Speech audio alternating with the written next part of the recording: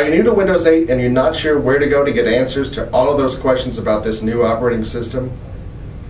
Well, this is Paul, one of the techs here at Micro Center, and today we're going to show you where to go to find Windows help and support to help you along your way. Let's get started. Okay, to get started, we want to be on the desktop portion of Windows 8. Go down to the lower right-hand corner to activate the hotspot. Click on the Settings charm, and then click on Help to open Windows Help and Support.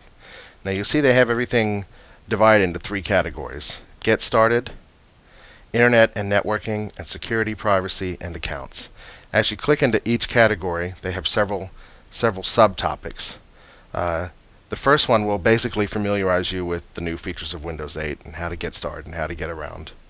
The next one, the Internet one, will show you how to set up a network, how to connect to a network, and various other topics pertaining to a network. The last one is security. So they would have any questions about security and accounts in there, or you could just go up to the top and just do a general search, which will pull up your specific question to a specific answer. That's how to pull up the help and support in Windows 8. If you have any other questions, come visit us at www.microcentertech.com.